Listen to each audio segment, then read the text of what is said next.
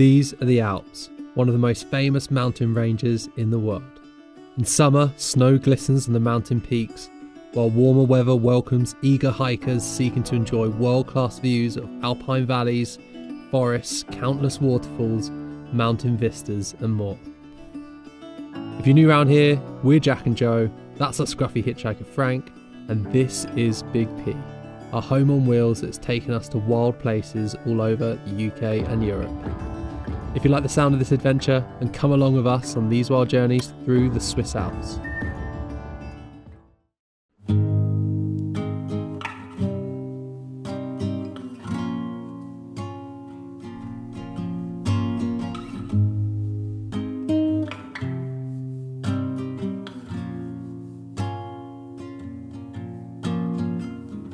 Hello, welcome back. We're no longer in Scotland, we're now on what I'm coining our European mountain series. We've kind of spent the past 6 months, maybe a little bit longer, exploring beaches, and now we're switching up to forests, mountain views, alpine meadows. We're really excited, and our first stop is Switzerland. The weather's not too amazing, but we're hoping it's going to clear up this afternoon and hopefully further on into our week worth of adventures. Come along with us.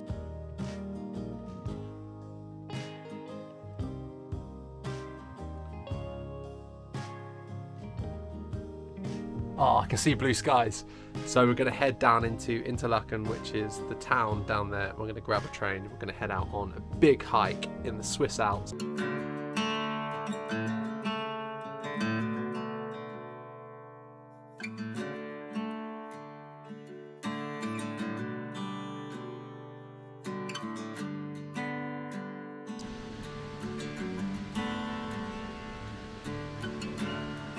Oh, they're big, aren't they? Do you think the fact that no one's getting on and it's a busy Saturday during the summer holidays is because there's no view up there, Joe? It's possible. But we've got our own. This is going to be like a roller coaster. You ready? I saw it shoot up. We're in Switzerland. We've got to try these things. You ready? Frank, you ready? It's going to be like a roller coaster, dude.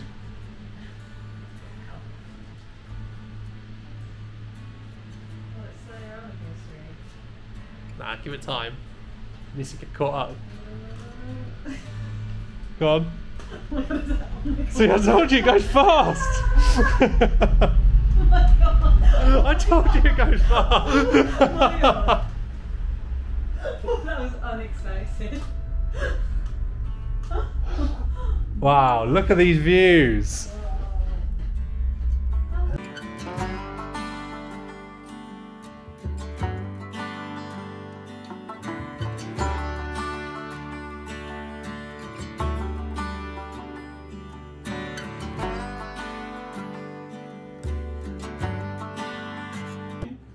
We've taken so much public transport today and every single ride has been stupidly scenic. The reason why we're so far out of town is because it's the Swiss holidays and we literally couldn't get a campsite close enough to Grindelwald or Lauterbrunnen, which is another piece on the other side of the Alps. But the campsite that we're staying at is really nice, and the aim of today is we're taking this cable car up to a very scenic, view-filled, as we crawl through the clouds. We're literally in the clouds. We're going up to a place called the Eiger Glacier, and then basically you can hike down to a train station. So it's supposed to be really nice scene. Well, no one's hiking. Everyone's going down in the actual. What's this thing called? Gondola. Kind of, but it's not really a gondola though. No, it's called a gondola. Oh, okay. They're all going down in the gondolas. They're like full, and we're the only one going up. Give it a go. I think we hike down anyway. Yeah, the views are pretty amazing anyway, and got nothing better to do this afternoon. Got nothing better to do. What an awful place to be stuck with nothing better to do.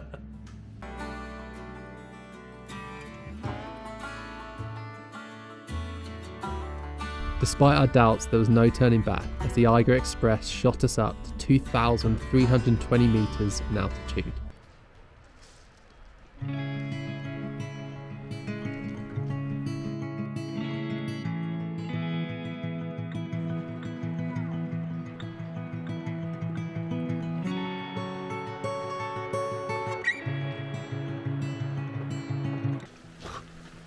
So the walk should take about 2 hours, but I mean we've probably only walked about 70 metres and all I've done is just take pictures. But it's bloody beautiful. Oh, yeah, of course I was talking about you, but also the view. It's beautiful, and I think the clouds kind of parting, but the cloud also makes the view.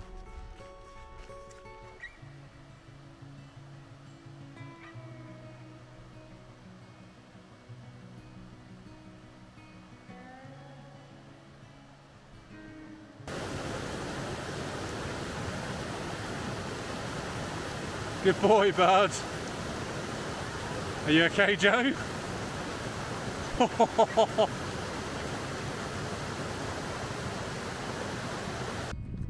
We'll get through the cloud and the views will be good, I reckon. Hopefully.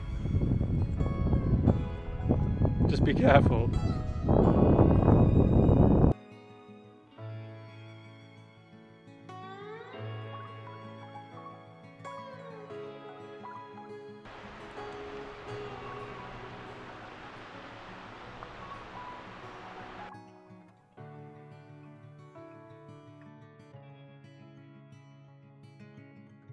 So the clouds cleared as we've got a little bit further down and we've just been stuck looking at this view. We sat on a bench. Oh my god, it's just ridiculous. Like more and more every time I look back at the view, more's revealed because the clouds, the sun's kind of burning off the cloud. You can see the ridge of, I don't even know what mountain range it is, but bloody beautiful as always. Like look at like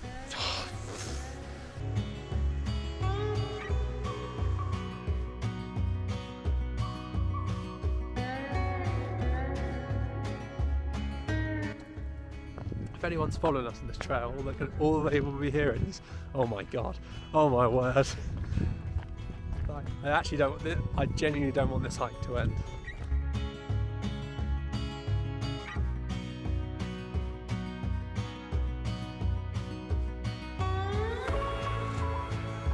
Looks like we saved the best till last for the waterfall on this trek. A massive one coming up the side of a cliff, look.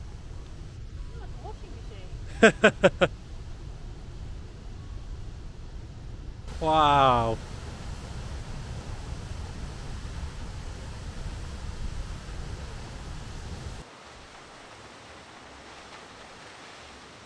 But as we come down, look, we can actually see what we've been hiking along, like this incredible like mountain ridge. I think we're going to get down to the train station, see if we can find somewhere to have a nice refreshing alcoholic drink. I'm thinking of beer and Joe's got wine in her mind. After a tiny bit more hiking, we found a bar and treated ourselves to a very welcome pint with a beautiful view to end our first day in Switzerland.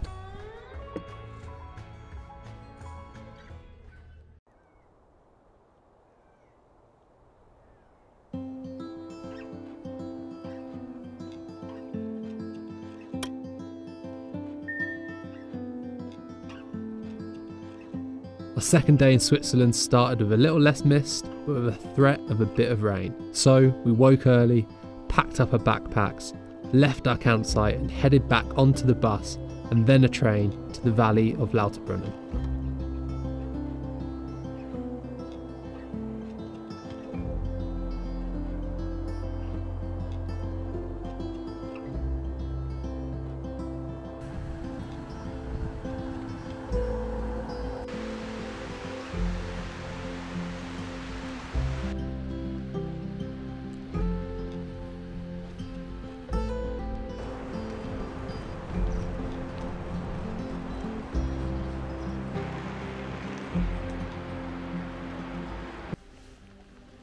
So we're in Lauterbrunnen, which is like a big kind of glacial valley, really high cliffs on either side. And it served as the inspiration for Rivendell in The Lord of the Rings, because it has 72 waterfalls dotted along the valley. And we're going to do a really nice and flat walk, because yesterday's walk was actually a bit intense for our legs, wasn't it, Joe? But yeah, we're going to explore some waterfalls. And the day's looking alright. A bit rainy, but still quite nice and beautiful.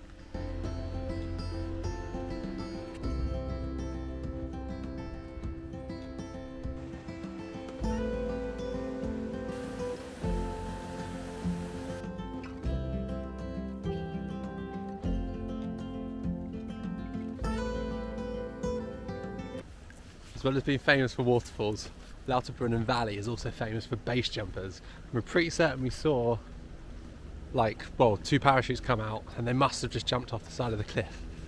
Imagine having the balls to do that, just like off there. But the helicopters that fly over, I think, drop them onto the highest point and then, yeah, they just jump off, launch themselves off the side and land down and back into this valley. Pretty cool. Should we go base jumping, Joe? There's a guy, there is a guy in Switzerland that base jumps with his dog.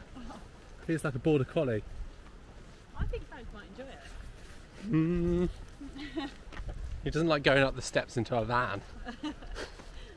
I'm not sure if base jumping's for Frank.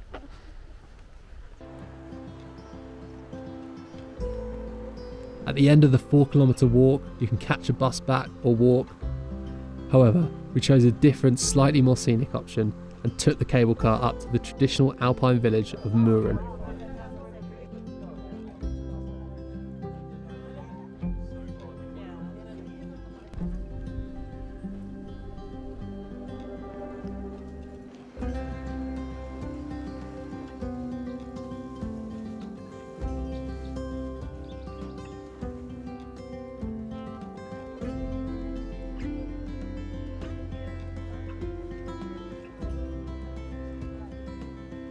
Yeah, we took a cable car up to probably one of the most scenic alpine villages in the world. And the views are exceptional. I'm going to have a quick drink before the cloud comes in, although the cloud is coming back in.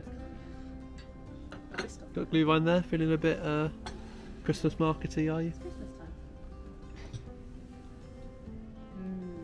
Cheers.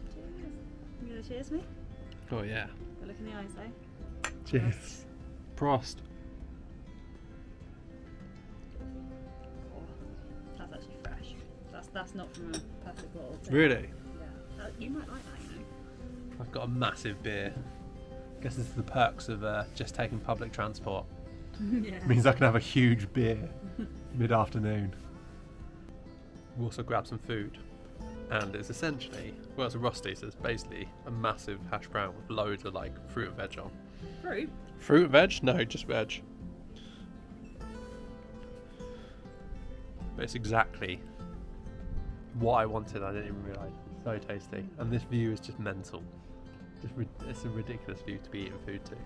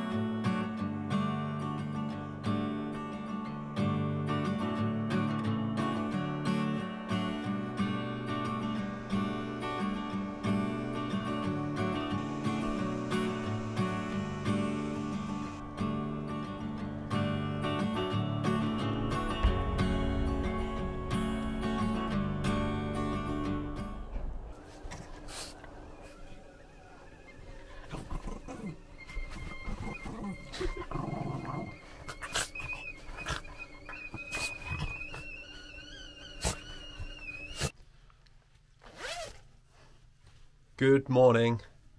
We're picking up the camera after a few days of work. We're in a beautiful Swiss kind of alpine town called Abelboden, I think is what it's called. And we've been staring at this big mountain waterfall view from this air that we're staying in, which is like 15 Swiss francs a night, which is about 15 quid. And we've been thinking, wow, we really want to hike that. So this morning we're going to go hike this waterfall and this mountain and this snowy peak that we've been staring at all day. Joe's ready, Frank's ready. Let's load up the van and we're going to head 5 minutes up the road to the car park.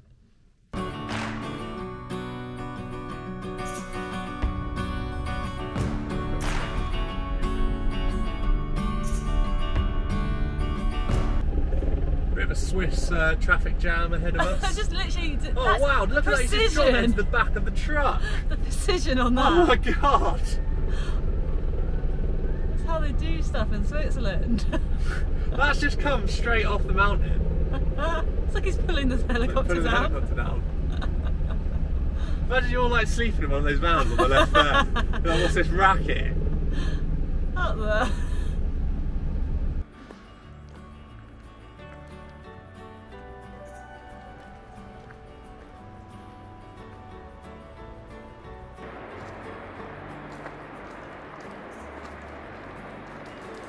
This one's awesome. And this is like a communal like camping firewood area. It's even got an axe, which is like connected to a chain. I don't think you can stay here, but I think it's for like having dinner and like having a campfire and stuff. Yeah, but then you can stay in the car park, and it does say there is like a toilet in the campsite for campers. I don't know. It's awesome though, isn't it? Go on, Right. then, chop some wood. Yes. I've never chopped wood before, so this could be the most Frank, move out the way. pathetic thing you'll ever see. Oh my god, it really takes a lot of effort to cut into that. Oh no. Uh-oh. Stuck. Oh no. Oh no.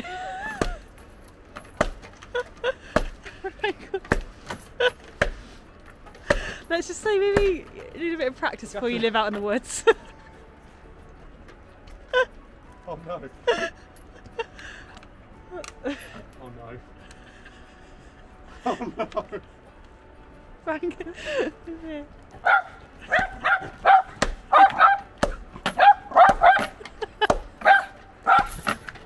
I'm gonna get through it, Joe. Frank. I have to.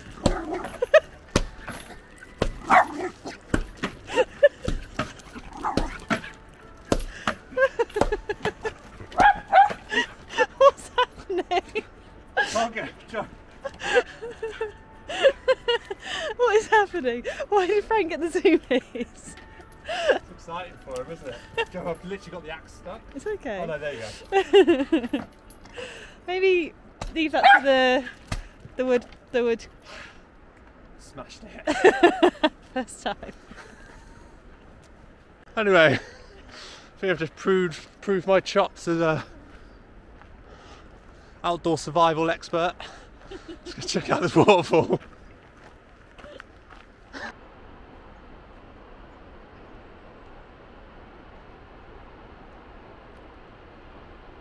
Whoa.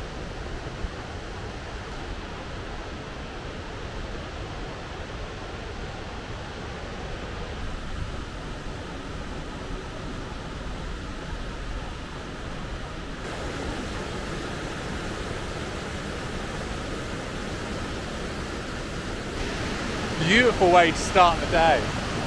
Look at it. Switzerland's second highest waterfall. And because this area is a little bit off the main tourist trail, we literally just picked this spot because it just had a reasonably priced place to park the van for a few days whilst we work. Yeah, look how beautiful it is.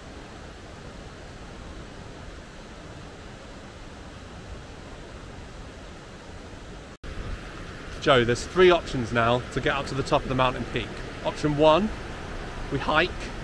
Option 2, you can actually do a mountain climb, cliff face climb up the waterfall. Or we can take the gondola. Which one do you want to do?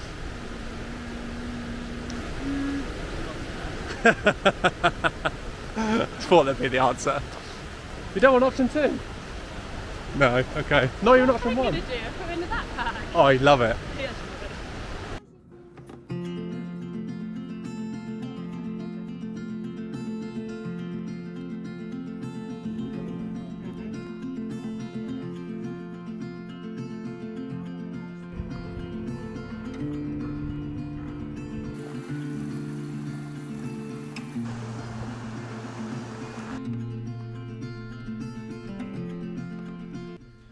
Fatal flaw for having a lovely drink.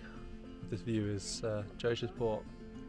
2 packets of crisps, a coffee and an apple juice. How much did it cost, Joe? 14 Swiss francs. Which is about £13. Yeah, we can't afford to stay here much longer. We're gonna have to get out of Switzerland, especially with our addiction to gondolas. Oh, that's sweet.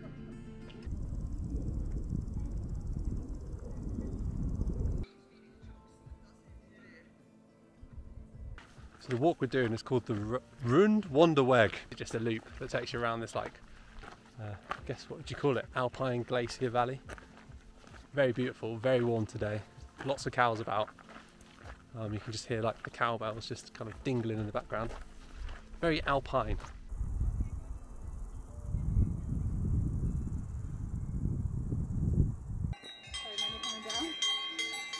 Oh, it's a little baby one, look at that!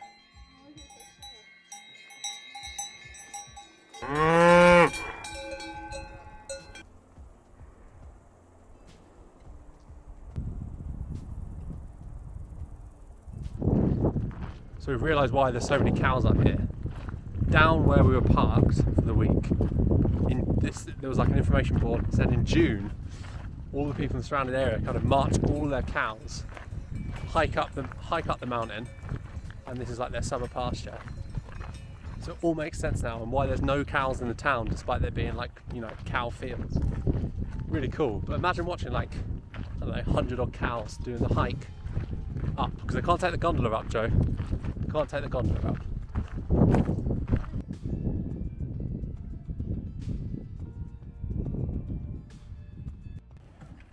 All right, you ready, Frank? Beautiful hike. We've just chilled in our van, had lunch, and now I think we're going to leave Switzerland because we need to be somewhere that's a bit cheaper. Yeah. But money well spent. We had a bloody lovely time in Switzerland, and Frank has had a blast, haven't you, Frank? But it's definitely heating up. But yeah, let's go on a lovely scenic drive to the French Alps. We left Switzerland, headed for the French Alps, but to be honest with you, we didn't do too much. The weather heated up, we found ourselves by Lake Annecy, and we didn't do too much apart from ride around the lake with Frank in a backpack. However, we are now in the Dolomites, and our next video is going to be a great one, as we explore some even more beautiful alpine scenery, drink more beer to scenic views, and of course continue our gondola addiction. Thanks for watching, everyone. If you enjoyed this video or have any questions about our trip, chuck it in the comment box below, and if not already, hit that subscribe button. We'll catch you on the next adventure.